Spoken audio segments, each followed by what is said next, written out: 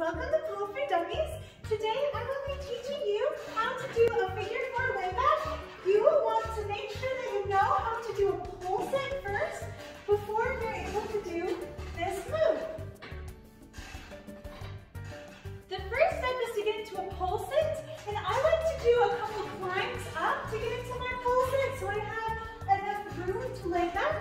So then once you're in your extended pull sit, you're going to take the top leg, bend it, and grab your foot so you have some security to hold yourself in place.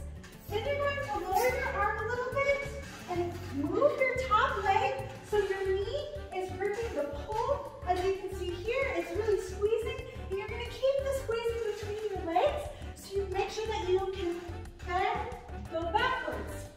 Once you feel comfortable here, you can let go of that foot and grab on.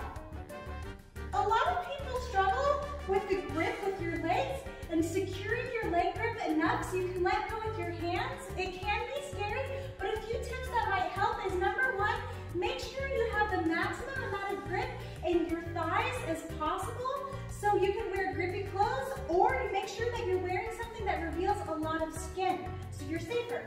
Then also make sure you're really tugging at this foot to secure yourself in place.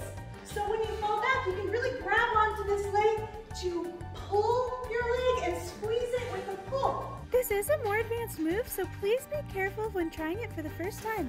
If you have any questions, please ask them in the comments. Bye, sexies!